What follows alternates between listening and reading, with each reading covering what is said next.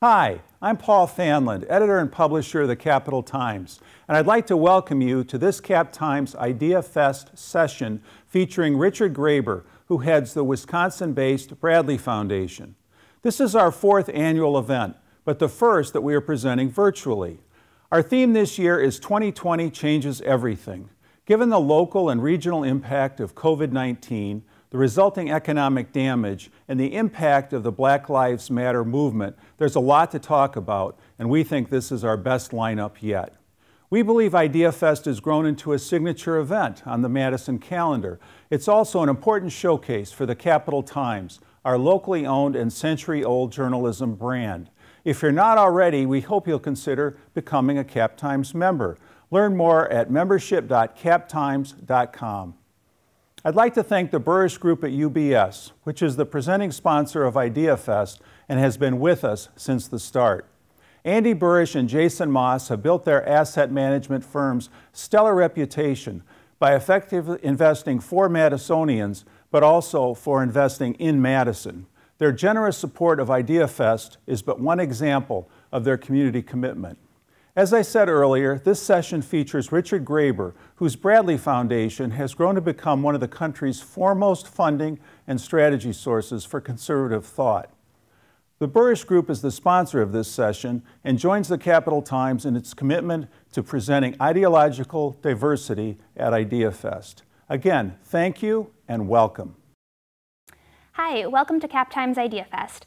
I'm Katelyn Ferral, the investigative reporter for the Cap Times, and I'm here today with Rick Graber, President and CEO of the Bradley Foundation. The Bradley Foundation is one of the largest funders of conservative causes and organizations in the country, and it awards grants between $35 and $45 million annually to hundreds of public charities in Milwaukee and across the country.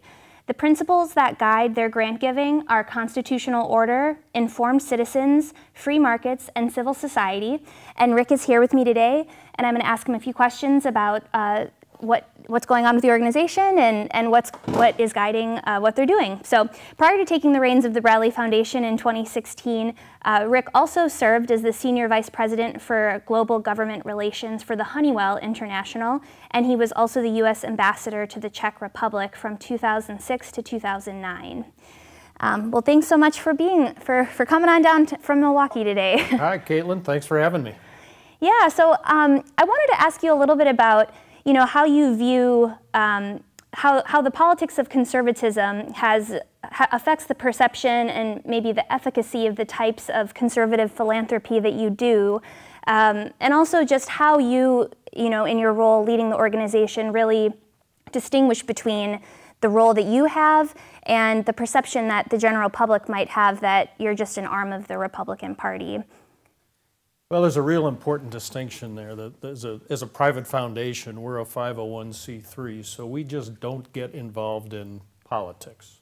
We can't get involved in politics. We cannot give to a political campaign. We can only give to charities, other 501c3 organizations. So the politics come and go, the politicians come and go, but the Bradley Foundation continues on. And it really is our job. It's our mission to fulfill the wishes of our founders. Two brothers who grew up on the east side of Milwaukee, Lynd and Harry Bradley, who built an incredible company called the Allen Bradley Company. Most people in Milwaukee will be familiar with that name to this day. But when that company ultimately sold in the mid-1980s, some of the proceeds of the sale ended up into what is today the Bradley Foundation. So it's our job to fulfill what their wishes would have been were they still with us today. It's tough to do. Lynd Bradley died in 1942, Harry Bradley in 1965, so they've been gone a long time. But our board has worked really hard to try to determine some guiding principles, and you talked about them. Constitutional order was something of great interest, so we fund organizations that preserve that constitutional order. Free markets, they believe deeply in free markets. They think that created the opportunity to build a company like the Allen Bradley Company. Strong civil society, they thought was a really important component in America. And it also thought that it was really important to have an informed citizenry, and that deals, in our case, with a lot of our efforts in the education space, higher education, K through 12. What do you think? You had kind of mentioned that, the brothers, passed away many years ago, and I think the conservative movement back then probably looks a bit different than, sure, it's different. How it looks today. What do you think that they would think about what the movement looks like today? Well, the brothers, I think they'd be frustrated with parts of the way the world looks today. I think they'd be frustrated with the size of the federal government in general. They believed in limited government. And they believed in a lot of freedom for individuals. And I think they would see that some of that freedom has been encroached upon. I think they'd be frustrated with some of the breakdown of family that we see in our society. So there are a number of areas where they wouldn't be happy, but their faith in this country, their faith in the institutions of America would be as strong as ever. The opportunity that this country presents, that no other country on the planet presents, is still there. And the brothers would recognize that and would fight hard to restore, strengthen, and protect those principles and institutions that enabled their success. Well, so one of the things that, I'm not sure, I guess, if the general public really has a great grasp on this, but, the foundation, I know, gives millions of dollars to arts institutions and, the fine arts. This new symphony center in Milwaukee is going to be, named after the Bradley brothers. And I think, in what way do you really link the fine arts as really being emblematic of these conservative values? How are those values really manifested in that way? I think, people might, maybe classical fine arts might be a bit different, but I think maybe the general public might think that, being promoting. How can a conservative organization fund the arts? How right, can that be? Right. It's a more maybe liberal venture that the arts are important. So how do you, what's your approach to that, and why do you think that? Sure. I mean, you mentioned the Bradley Symphony Center, and we should mention that for just a second. We're really proud. It will be the largest gift that the Bradley Foundation has ever made, and we did it in partnership with Harry Bradley's grandson, David Eline, his wife, Julie, and his sister, Lind. And together, between the family and the foundation, it was over a $52 million grant to build what will be an incredible facility on Wisconsin Avenue, west of the river in Milwaukee. So it's just really, really exciting. But why? In part, it goes back to donor intent. The Bradley brothers and their wives cared deeply about the arts, and they thought that the arts in Milwaukee was a really important part of Milwaukee being a great city. They saw it as part of a strong civil society where people can come together and put aside political differences and go to the symphony or go to the repertory theater or go to the opera, any number of wonderful arts organizations that exist in Milwaukee. And really the arts in Milwaukee, for a city that size, play far above their weight. I mean, it's an incredible arts community in Milwaukee, and Bradley's been proud to be there. And again, I think it goes back to the donor intent of our founders. They saw it as important, and it really is an important part of a strong civil society in a city like Milwaukee. And it's true across the country. Our focus on the arts has been in primarily Milwaukee. Mm-hmm. Can you talk a little bit about, too, I know that obviously the organization is based in Milwaukee and you fund a lot of organizations there, but you have a huge footprint nationally as well. We do. Can you talk a bit about what the breakdown is there and, with you at the helm, kind of where your focus is as far as, the types of groups that you're funding Milwaukee versus across the country? Sure. Traditionally, about 30% of our annual giving stays in Milwaukee and Wisconsin, and it's not just Milwaukee, it is throughout the entire state of Wisconsin, and about 70% goes to organizations around the country. There have been discussion over the years at the Bradley Foundation about our local giving, and our board, which consists of people from all over the country and local people, have felt very strongly that there has to be a major commitment to Milwaukee, because Lind and Harry cared so much about Milwaukee and Wisconsin. it would be wrong not to have a substantial part of our annual budget dedicated to Milwaukee and Wisconsin, again, because of what they would have wanted. Other organizations around the country really, and it's true in Milwaukee and Wisconsin, fall into one of those 4 buckets, if you will: constitutional order, free markets, civil society, informed citizens. We do lots of work in higher education with different centers at universities around the country, focusing on civics and history, things that we think aren't being taught enough in the schools these days. We do a tremendous amount with policymakers in the free markets area, the administrative state, limited government. That's really what Lynd and Harry felt so deeply about, is that they were able to start their business. They had a lot of stops and starts. They almost went bankrupt a couple times, but the beauty of America, unlike many other places, is that they were able to start again and ultimately be very, very successful. Government didn't get in the way. They had to pick themselves up, start over again, and then history tells us they succeeded, and succeeded very well. So one thing I wanted to ask you was just about when you're talking about strengthening civil society, you know, we see, what do you see that the foundation's role is in addressing some of the most pernicious problems in Milwaukee? We see that, you know, nationally it's one of the most segregated cities in the country. Its infant and maternal mortality rates are quite high, and you know, both in the health and economic realm, depending on, you know, what zip code you end up in growing up in that city, you know, it can be a lot more difficult. And so what kind of role does the foundation take in addressing some of these real systemic problems that have persisted there for a while? Some really big roles, often quiet roles. The brothers believe deeply in the dignity of every single person. They believe deeply in the dignity that comes from work and the opportunity that comes from work. The organizations that we fund in Milwaukee, and there are many of them, are run by some of the unsung heroes in our community. Often these organizations don't take a nickel of government support, but they are out there person by person solving the tough problems with drug abuse, with family violence, with finding a job, with contributing to society in some way. There's a great organizations such as Running Rebels that was started by a man named Victor Barnett, and together with his wife Dawn, have done tremendous work on keeping kids coming out of really tough situations out of the juvenile justice system. It started through basketball leagues, but it's turned into a much larger organization than that.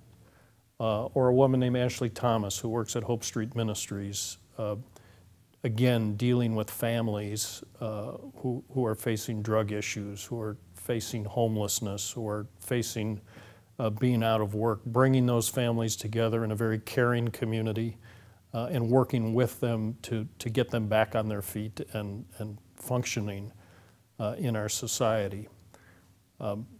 We don't think government is the answer, and it is civil society, it is neighborhoods, it's churches, it's schools, it's private organizations, voluntary organizations, in a very bottom-up way that make the most difference in our community. It's not another government program throwing more money at it. It's really brave, driven, inspiring people that are making the difference.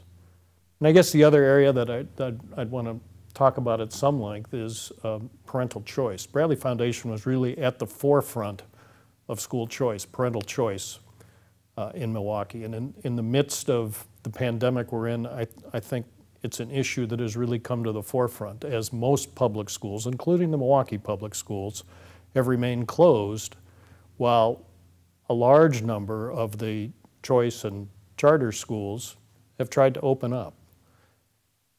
Parents, not some bureaucrat, parents are the best people to decide where their kids should go to school. They're the best judges of whether it should be in a public school, not against public schools, but there are other options. Private schools, charter schools, homeschooling. You see a lot of pods right now. we talk about racism in our society.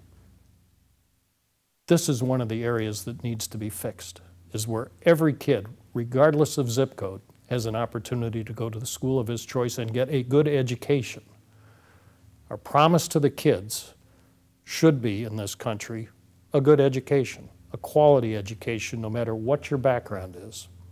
It should not be what teachers' unions think in their mind is the best solution. We're failing on that in this country. There's not a big city public school in this country that is performing well. Can you name one? There really aren't. The opportunity now is to build on that. And the facts, and this has been a 35-year experiment since school choice started in Milwaukee. And slowly but surely, the facts are becoming very clear that the opportunity in choice and charter schools for these kids is better than the opportunity that they're currently getting in through the public school system. How do you feel about, I think one criticism that I've heard in regards to that type of policy too is just needing to have real accountability for, families that have vouchers and public dollars that are flowing to private schools. Accountability in the same way that public schools have to account for money that the public is giving them through their tax dollars. How do you feel about that issue? And you had said that the facts are slowly becoming clear, but I think that there's a lot of Milwaukee hasn't made it in overcoming some of these problems in its education system, despite the fact that we've had choice over the last 3 decades or so. So, I understand that it's a big challenge to solve, but what might you say to those who criticize that the same level of accountability isn't there, and it should be when we're talking about public dollars, but also that, we've seen it expand to the southern part of the state as well, and, Wisconsin, I know, has been a model for these other types of programs, along with Florida, and in other states across the country too. So how might you respond to that? There's lots of accountability, and that is, I think, a myth that you hear out of the opponents to choice and charter schools. They're taking the same tests.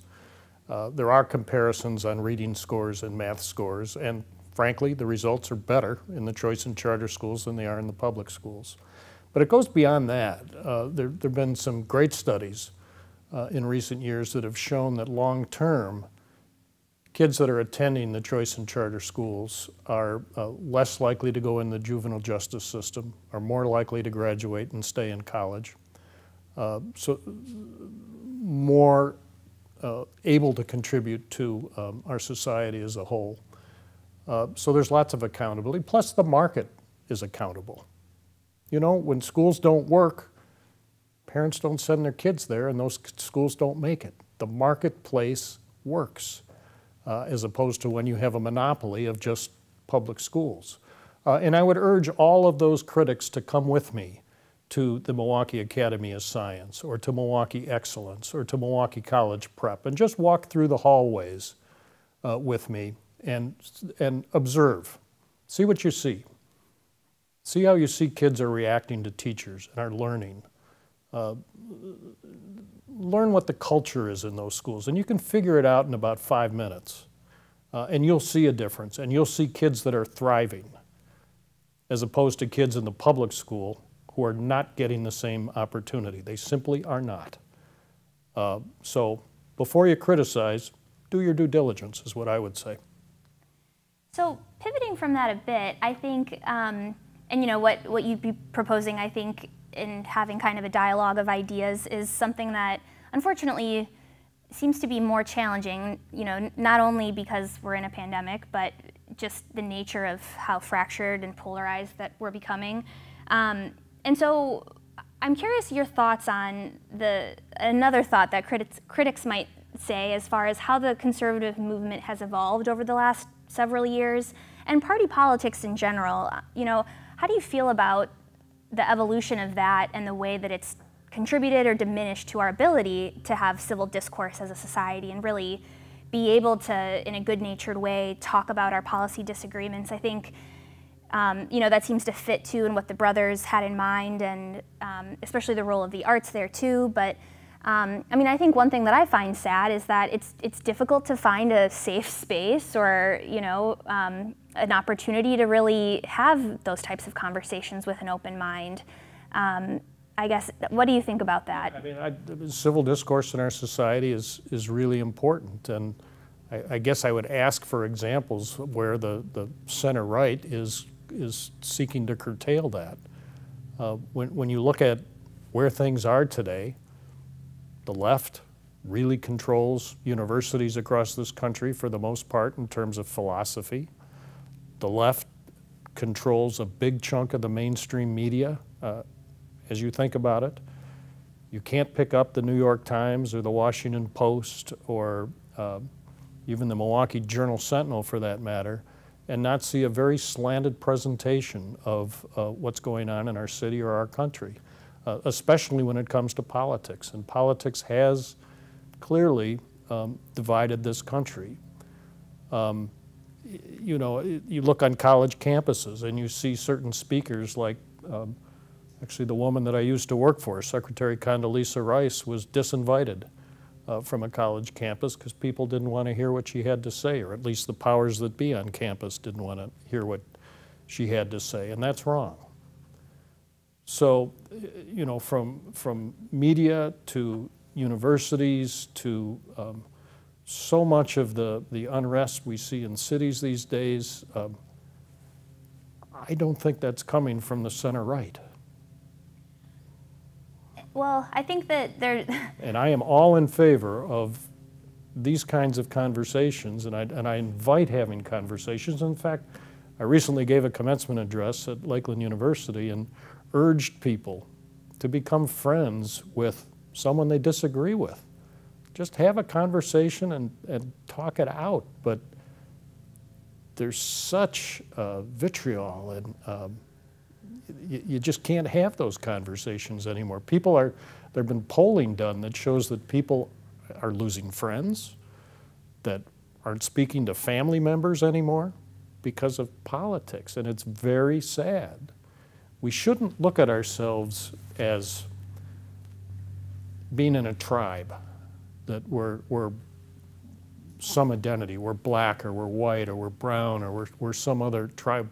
We should look at ourselves as Americans and realize what we have in this country and what this country has afforded so many people. Is it perfect? No, far from it. There's a lot of work to be done. But this is still the greatest country on earth, and we had to work on what has worked so well for a couple of centuries. I think that, you know, I think it's difficult to, I agree with you, and I think that it's difficult to, you know, every time we go through an election cycle, you know, most recently in this country, it's the very inherent way that these campaigns are structured is that this is a fight for the heart of our country, and that the other side wants to destroy the country, and you know, the other side hates America, and it's rhetoric like that, and I understand, you know, we can't really delve into party politics or your thoughts on Donald Trump, but I think that it's valid and warranted for many folks, even folks that don't follow politics often, to say, you know, the president of our country and therefore the leader of the conservative movement is saying things that further inflame, you know, this type of rhetoric, and saying that those that disagree with him politically want to destroy the country and hate America. And I think that type of rhetoric... What does tearing down statues or looting cities accomplish? What has all that accomplished? Nothing. We should be focused on places where we can try to make a difference. And I would again point to education. I would again point to strengthening family. But you don't hear these issues being discussed. That's how you give people who are coming from tough backgrounds a chance. You got to have a good education. And if you're coming from a strong family, your odds are just much better. I mean, it's intuitive, but it's also been proven. And that's not what's being discussed. Instead, we're tearing down statues of Ulysses Grant. Come on. So how do we create a more informed society? What do you think is a solution to the traditional mainstream media, the avenues there that the country has relied upon. I mean, there's a plethora of media organizations, both more center-right now, ones that are more left. What are your thoughts, I guess, on the best way to... We don't focus extensively on media at the Bradley Foundation, but the people are frustrated with mainstream media, and I think as a result of that, why are they frustrated? Because they think they're not getting a straight story. The front page has become an editorial page, and that's unfortunate. People are smart enough. Let them decide. Give us, as best you can, Mr. or Miss Reporter, an unbiased view, and then let the people decide. But that doesn't happen. So I think as a result, you've seen lots of different kinds of media out there. You've got social media, which is a great thing, but also a bad thing in some ways. I think people become very dependent on that. I think in a way they communicate less with other people as a result of having your phone and being able to communicate constantly in that way. So I think there are negatives to that, but I think part of the reaction to what is no longer an unbiased mainstream media is all this other stuff that has come up. And as I said, it's good and bad. It's instant information, it's 24/7 information, but in a lot of ways I think it's made people in general lonelier, if you will, because it's just so easy to look at your phone and communicate that way instead of talking to someone, talking to your neighbor. It sounds sort of old-fashioned perhaps and trite, but make some friends in your neighborhood. People will help you out when you're in a pinch. Not enough of that happens anymore. Pivoting a little bit, one thing I had wanted to ask you about was your tenure when you served as ambassador to the Czech Republic under George W. Bush. Could you talk a little bit about what that experience was like and how it has informed your work now leading the Bradley Foundation and really affected you as a person? I mean, living abroad, I think, always sort of changes the way we understand ourselves and our country. Yeah. But for you to be the ambassador, that's a big one. It was a fabulous experience for me, for my wife, for our kids. Just the opportunity to represent this country every single day for almost 3 years was amazing. It was an opportunity that I never expected. Frankly, I didn't ask for it, and when I was asked, I was a bit taken aback, but just what an incredible experience. And you do learn a lot about yourself. And you learn about your country, the importance of America. Little country like the Czech Republic with 10 million people always looked to America, still does look to America. Not always in agreement, but looks to what America is doing. And I guess one of the things I learned about our country was the incredible spirit of giving that is here. I remember I tried to organize some volunteer activities at the embassy and in communities around the Czech Republic. And it didn't take me long to figure out that just sort of the natural giving back, either through resources or time, to our communities and to our country is just not a natural part of the culture outside of this country. I don't think it's anywhere in the world like it is here, where it's just something that's part of our DNA. And in fact, the statistics will bear that out. The amount that Americans contribute to charity is over 5% of gross national product. The next closest country is somewhere under 2%. And the number of hours that people volunteer are in the billions, again, among the top around the world. So when we talk about American exceptionalism, and we talk about a strong civil society, it really is a unique part of living in this country. And you take it for granted, unless you've been somewhere else and see that it's just not. We lived in Belgium II for a while, which is a very split country between the French side and the Flemish side, and the two sides really don't like each other or communicate a whole lot, and there's no sense of country or giving back, at least not in the same way. So I think through that experience, I appreciated more than ever how fortunate we are to have been born in this country and to have the opportunities and the freedoms that this country offers. And I think that's forgotten an awful lot. I'm curious, in your role, particularly in the Czech Republic, you were, a part of the government as the ambassador, and I know the contexts are different. You had said, before that government is not the answer, and I know in that context you're talking about, locally, and this is a bit different, but, I think in the U.S.'s role in the world and the way that, our diplomatic systems are set up, that's something that folks would say is a pretty important government function that you got to see the inside of. What was that experience like, and how did you feel about kind of what you were able to see and how government, whether government was important in that role? I'm not saying at all, don't misinterpret me. I'm not an anarchist. There is a role for government, and there's an important role for government. As an ambassador, you have lots of different roles. My biggest issue while there was President Bush was trying to persuade the Czech government, the Czech people, to partake in building a missile defense system to protect against rockets coming out of Iran. At that time, and to this day, the Iranians are threatening to build nuclear weapons, and the hope was to put a missile defense system into the Czech Republic and Poland that would protect against that.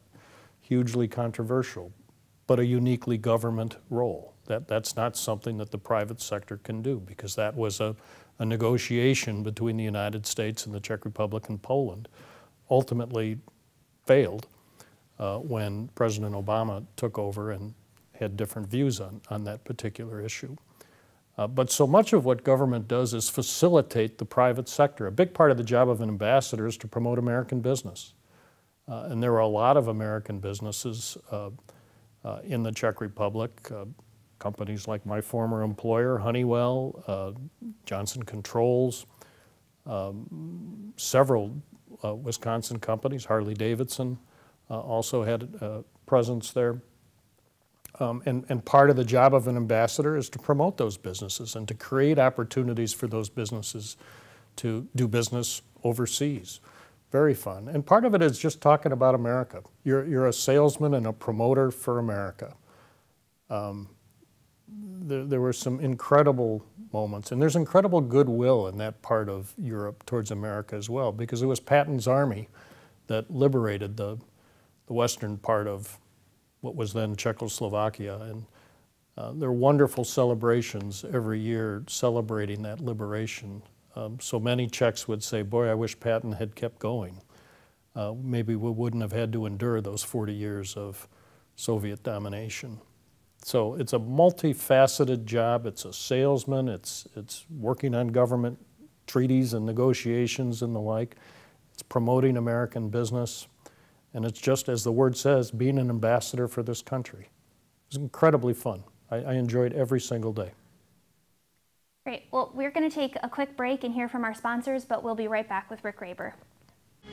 Cap Times Idea Fest 2020 is made possible by the generous support of our sponsors. Presenting sponsor, the Burrish Group at UBS, a financial services firm with global access and a local focus to pursue what matters most for its clients.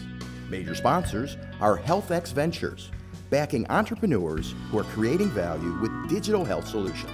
Exact Sciences, pursuing earlier detections and life-changing answers in the fight against cancer. Quartz, health plans built with you in mind. And Madison Gas and Electric, your community energy company whose goal is net zero carbon electricity by 2050. Co-sponsors are Epic Systems and the Godfrey Kahn Law Firm. Other sponsors are Wisconsin Alumni Research Foundation, Home Savings Bank, Unity Point Health Meritor, Cargo Coffee, and the Forward Theater Company.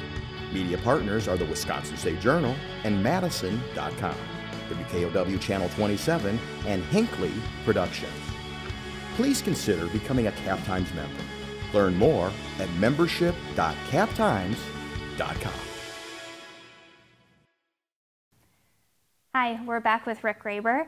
And I wanted to talk a little bit more about the rub or really interplay between, again, party politics and principled conservatism and the work that you do with that. You know, you noted in your 2019 annual review of the foundation that Harry Bradley wrote, one of the founders, that a nation's progress is measured by the character of its people and not by the promises of its politicians. And so I was wondering, do you think party politics and the partisan gamesmanship often involved in that can or has sullied what principled conservatism hopes to achieve? Yeah, I mean, again, at Bradley, we try to take a long view. And I've been involved on the political side of things in prior lives myself. I was chairman of the Republican Party in Wisconsin and obviously worked for a Republican administration. And in foundation world and what we're trying to do really does take a longer perspective, and it's different. So what's going on in today's politics isn't necessarily what we're going to be focused on. Our job is to try to do what Harry Bradley would have wanted us to do. And I so wish that Line and Harry were around today so we could have some of these conversations and understand more how they would want us to spend their money.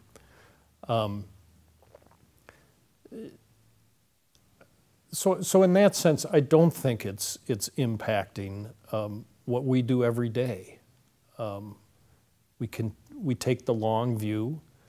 There are plenty of things going on right now with this Republican administration that the Bradley Foundation would focus in a different direction. Free markets, tariffs, things where government is imposing themselves on the free working of markets. Is not something that we support. And I think it's a great example. You said before, is the Bradley Foundation an arm of the Republican Party? No. I mean, first of all, we can't and won't. But second of all, we're not. We're supporting organizations and policymakers that have a different view than the president does on free markets. We're much more free market, I think, than the current administration would be. But that's okay. Again, we're taking a long view on this. Yeah, I was going to ask, though, I don't know if you're able to speak to this, but I'm curious, you as a person, because you've had such a tenure in both worlds, and you've been able to see both on the state level, obviously in the national and international level, and obviously you believe in promoting the goals that the Bradley Foundation obviously is also promoting, and you had wanted to promote the goals of the Republican Party when you led that. And so how do you personally feel about both approaches, I guess, and again, maybe they serve different roles in kind of advancing the same objectives, but I think that probably for at least a chunk of people, there's maybe cynicism about what party politics doesn't leave much room, particularly in an election year, to really have in-depth discussions about policy and conservative philosophy and why certain things are being promoted. How do you feel about what you've seen? I personally do get frustrated with the cynicism that's out there and the inability of our elected officials to agree on almost anything these days. I found it personally hugely frustrating when Senator Scott from South Carolina introduced a very thoughtful police reform initiative, only to have it tossed aside by the leadership in the United States Senate, the Democratic leadership in the Senate. There was an opportunity to make a difference.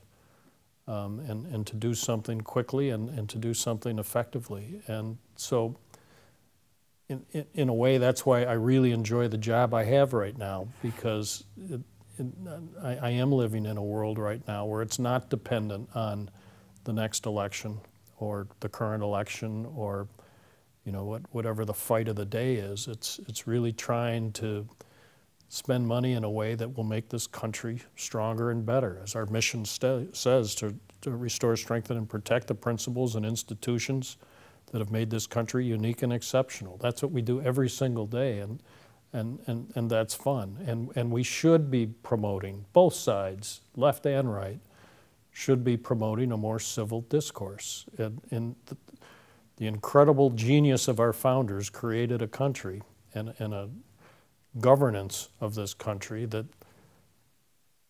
kind of demands compromise. It's never going to be perfect. Neither side is going to get everything they want, but these days, neither side is getting anything, which I think is a frustration. Ronald Reagan always talked about getting, it's better to get 70% of something than nothing, and then next year get the other 30%. We've lost some of that.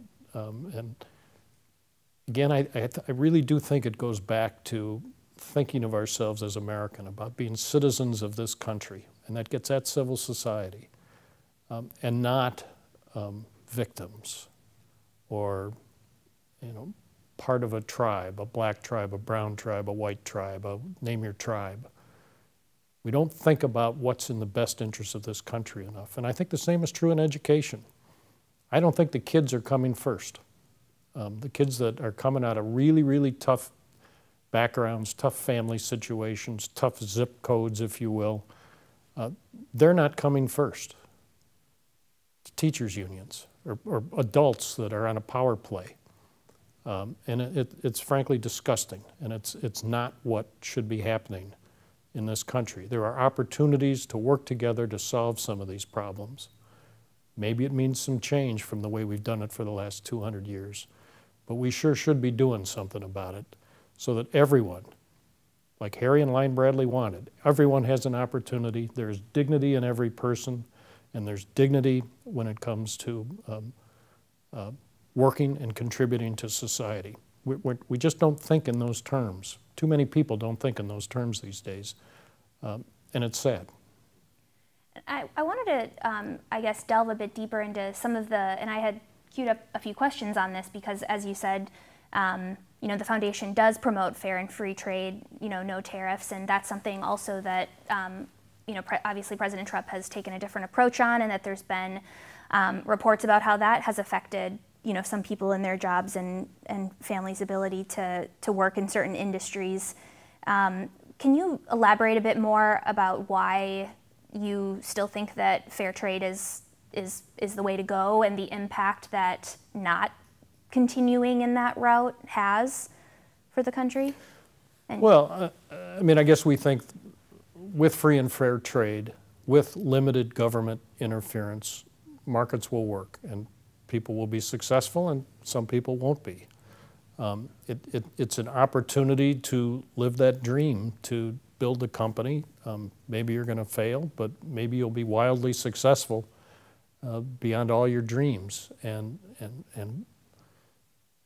with government deciding who's going to win and who's going to lose, they're no more qualified than anyone else. They're just people like you and me. It's just not a fair way to give people the chance to build what they want to build. Now, Trump would say, I think, ultimately he hopes the tariffs go away and that this is a step along the way to get to that. We'll see if he has that opportunity and if that's in fact true. There are some things he's done in China, taking China to task, and the whole situation with China that I think probably has been the right thing to do that past presidents have not done.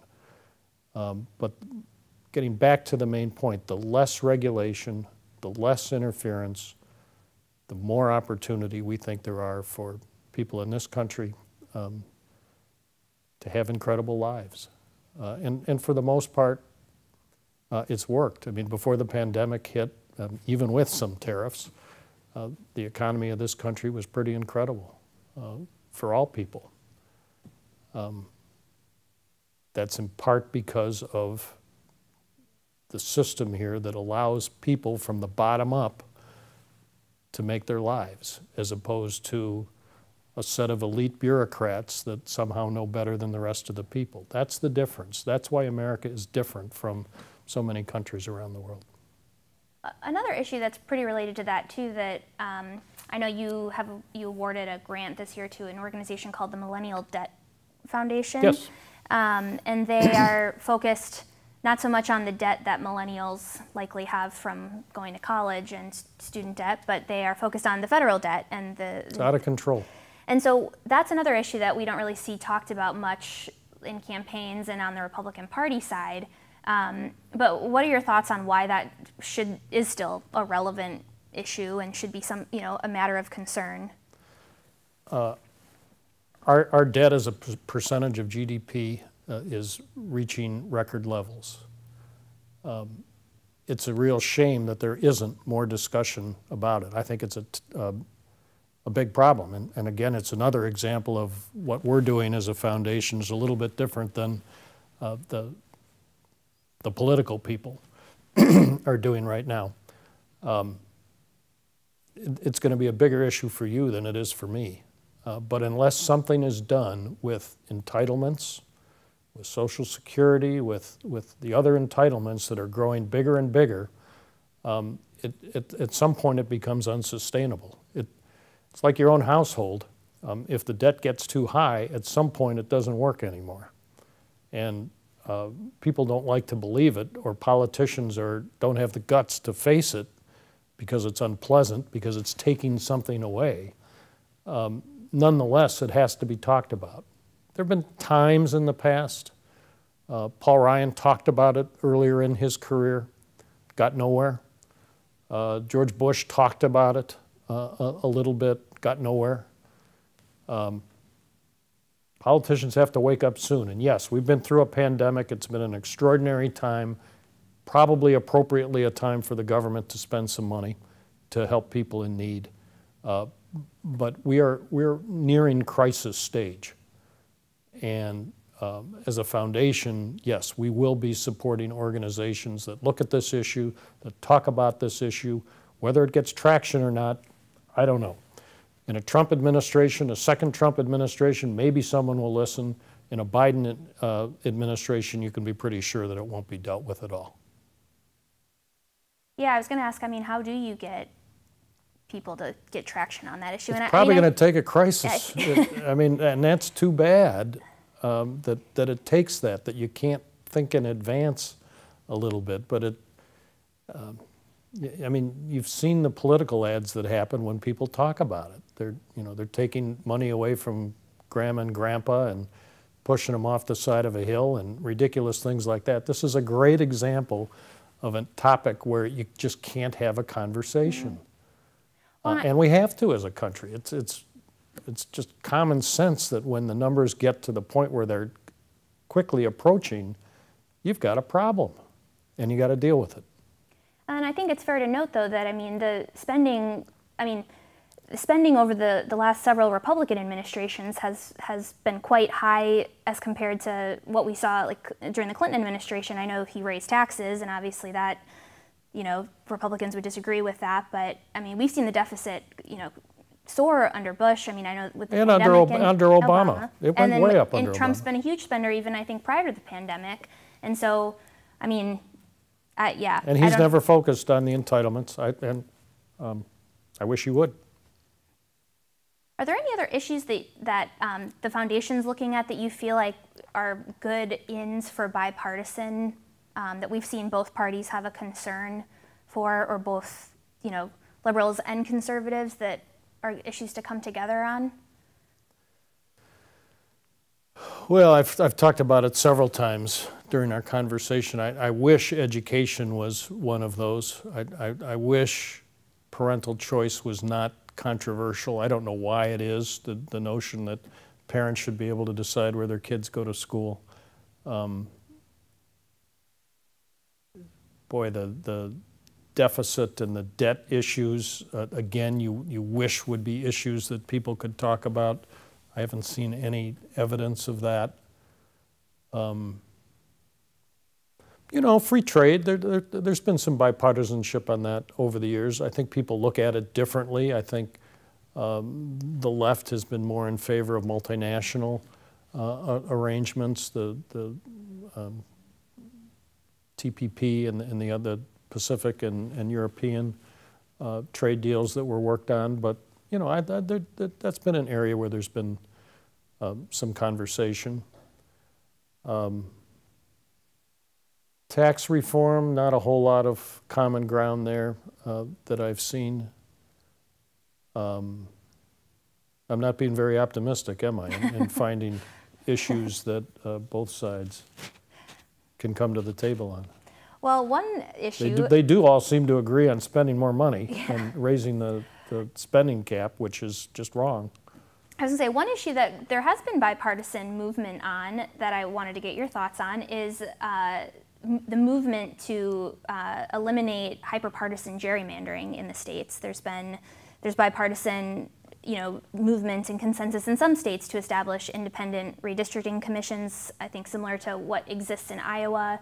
And I'm sure that there's a variety of ways potentially to approach that issue, but I know the Bradley Foundation gave $100,000 to an organization called Fairlines America, which has worked against initiatives to establish those types of commissions in several states. And so I'm wondering if you could maybe talk about that issue and what is it about independent redistricting commissions that you guys don't agree with and what that group is trying to do. Well, I mean, we should be clear. That organization that we funded is a 501c3 that is really just an educational organization. It hasn't been advocating. It provides information to people on redistricting. It provides data, statistics, that sort of thing.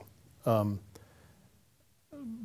I'll take my Bradley hat off. I mean, I've been through this process here in the state of Wisconsin on redistricting and so forth, and there is no perfect system. And frankly, there is no such thing as a nonpartisan commission.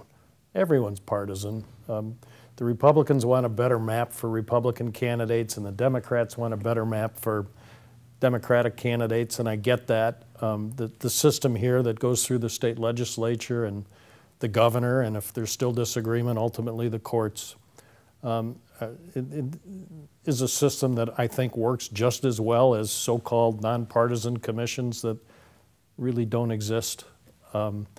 So it's an imperfect way to do it. No one's ever going to be entirely happy. But this notion that you can bring together a group of people that don't have opinions is, I think, naive. Well, I think that some might say that maybe nonpartisan is, I mean, yeah, that's fair. No one is completely objective and devoid of ideas, but maybe more bipartisan, yeah, maybe just more bipartisan in a way that is more fair than what we see. You know, a lot of folks have said that. Well, there's a lot of complaining in this state, and what it really is, the Democrats saying we want districts where that are better for us. Well, if you sit on the other side of the aisle, that doesn't seem so fair. So it's a partisan issue.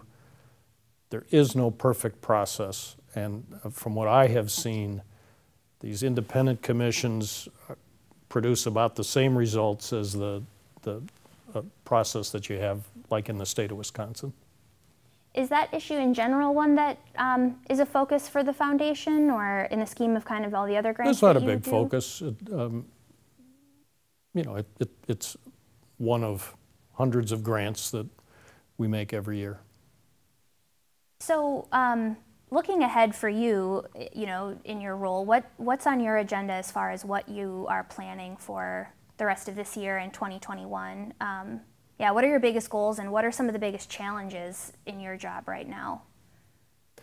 Well, you know, I say we don't get involved in politics, but we'll see what happens with the election and whether that changes priorities in any way. But again, we're in this for the long haul.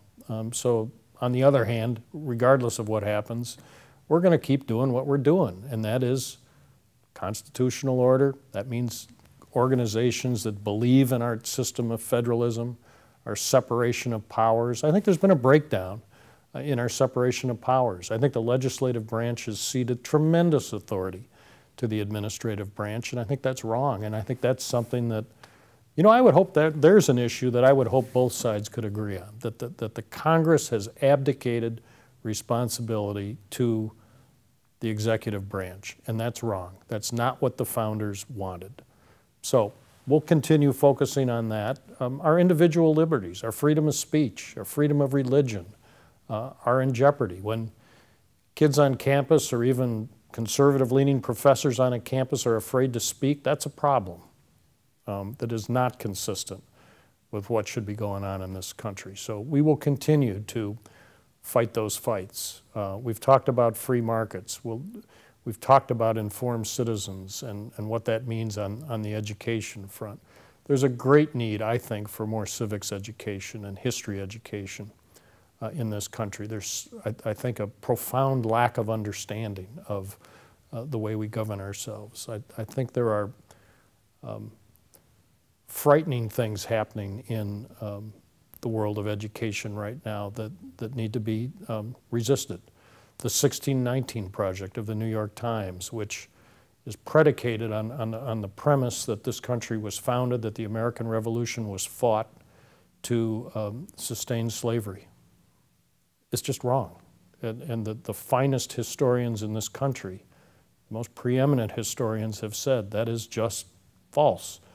The Declaration of Independence itself refutes that. So that kind of misinformation, that kind of false narrative is very dangerous, and we will continue to fight and resist that sort of thing.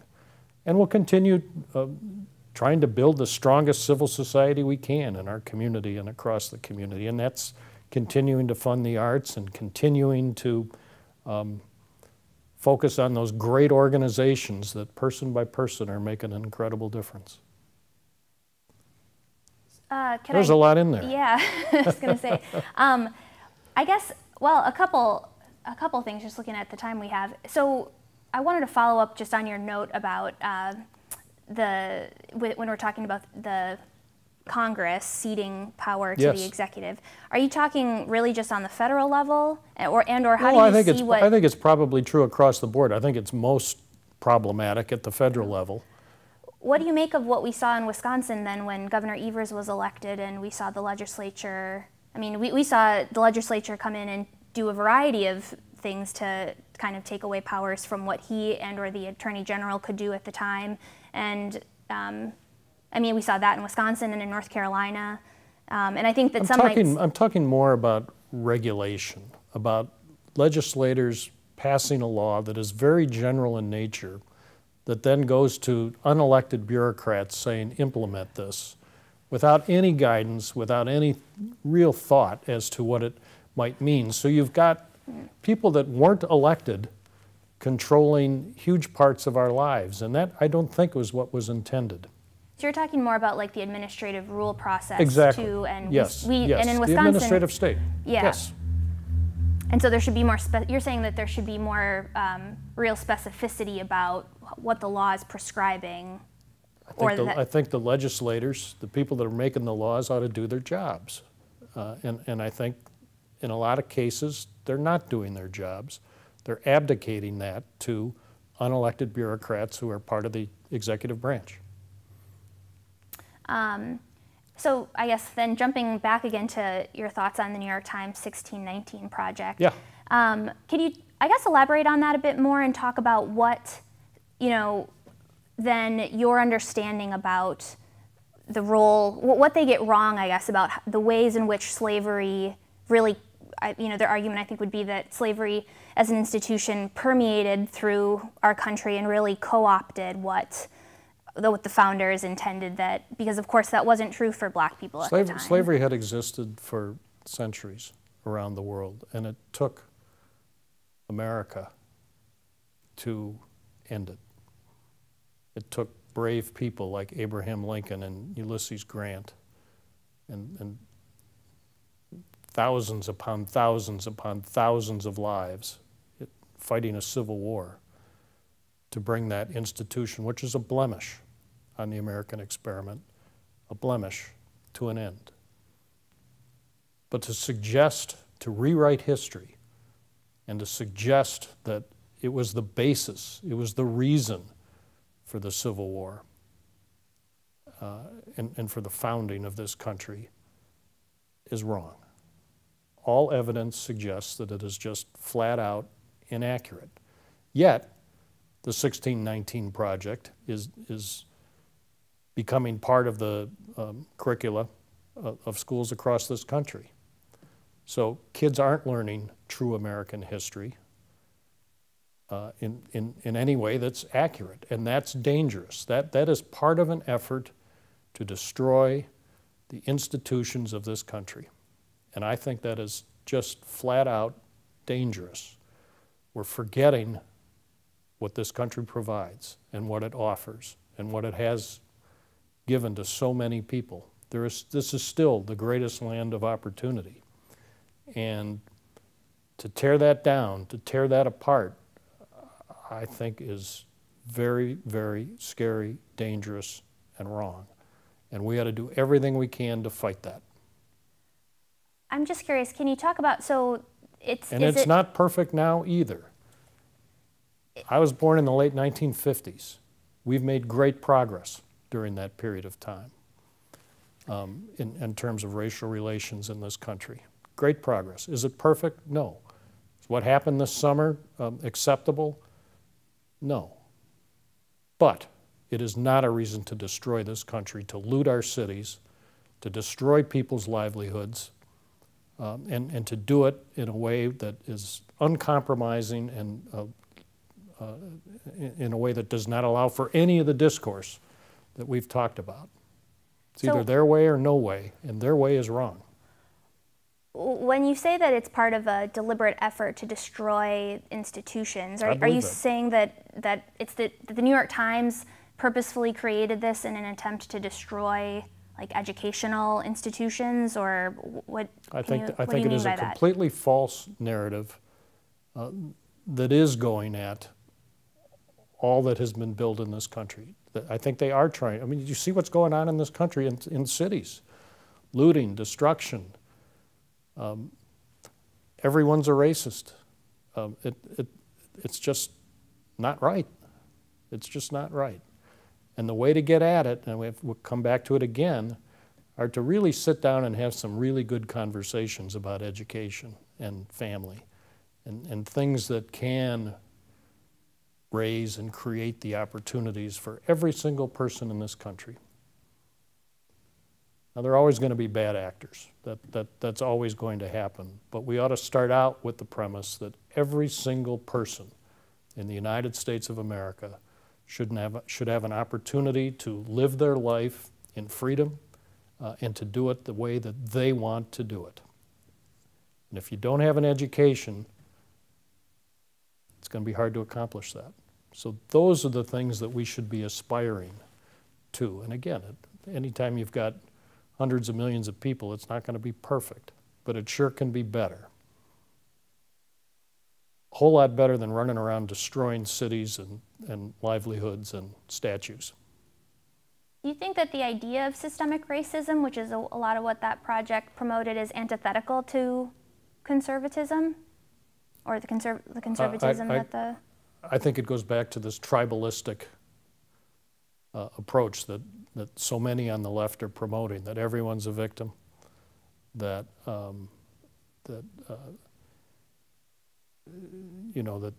we're not Americans, we're part of a different tribe, and we're going to fight with each other, and we're entitled to whatever we deserve as a tribe, as opposed to, we've got a pretty good thing in this country, how do we make it better? How do we work together to make it better, and how do we solve some of these problems that I think are not being solved with the rhetoric and acts that have gone on in this country over the last 5 or 6 months. Do you not think that tribalism is also a part of the conservative, or propagated by the conservative movement too? It's not consistent with what Harry and Line Bradley would think. Not at all, not for 1 minute. And it's not the way they operated their company, it's not the way they lived their lives, and it's not the way we operate at the Bradley Foundation. Absolutely not. Is there anything else that I didn't ask you that you think is important to say? Katelyn, you've asked me everything. I was going to ask you, this is kind of not really much to do with politics, but I was going to ask you what you, just personally, what you wish you knew when you were in your 20s and 30s, or if you could go back in time and give yourself a piece of advice when you were just starting out in your career, what would it be? You know, you learn a lot through a career and through just being around for a while. Sort of cliche, but I wish I had known then what I know today, and I wish I had had those life experiences. When I was in my 20s and 30s, I was trying to build a law practice, and you just worry about cranking out the billable hours and finding clients, and I don't think I spent enough time thinking about how fortunate I was and spend enough time giving back, taking a break from those billable hours and volunteering a little bit or doing something in the community or the state or the country that would have added a little bit of value in my own way. I didn't do that. I think I got too caught up in finding the next client in the next billable hour, taking a breath, I guess. But I don't think you get that, or I would have gotten that at that point, because I didn't have that life experience. I didn't have those 6 years in Europe, that incredible time in Prague that gave me such a different perspective, or frankly the last 4 years at Bradley, where it's now part of my job to read a lot and think a lot about those things. Which is a wonderful part of my job, but it's not part of the job that I had in prior lives and prior careers. That's part of life, though. I guess it's all part of building something and learning, and that's the incredible experience that we all have in this country as Americans. Yeah, well, thank you so much again for joining us. I really appreciate it. Appreciate it. Thanks. Cap Times Idea Fest 2020 is made possible by the generous support of our sponsor. Presenting sponsor, the Burrish Group at UBS, a financial services firm with global access and a local focus to pursue what matters most for its clients. Major sponsors are HealthX Ventures, backing entrepreneurs who are creating value with digital health solutions. Exact Sciences, pursuing earlier detections and life-changing answers in the fight against cancer. Quartz, health plans built with you in mind. And Madison Gas and Electric, your community energy company whose goal is net zero carbon electricity by 2050. Co-sponsors are Epic Systems and the Godfrey Kahn Law Firm. Other sponsors are Wisconsin Alumni Research Foundation, Home Savings Bank, Unity Point Health Meritor, Cargo Coffee, and the Forward Theater Company. Media partners are the Wisconsin State Journal and Madison.com. WKOW Channel 27, and Hinckley Productions. Please consider becoming a Cap Times member. Learn more at membership.captimes.com.